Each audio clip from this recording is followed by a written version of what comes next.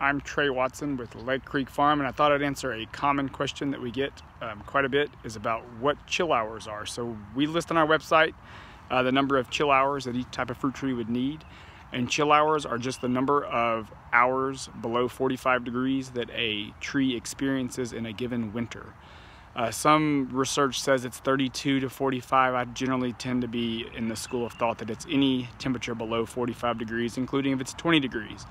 So where we live in East Texas in Nacogdoches County, it's generally about 600 chill hours on average. Well, any average is never happens, right? So the average is just kind of the middle. So oftentimes it's been less, and last winter we had 1,100 chill hours. So it's a big wide variation.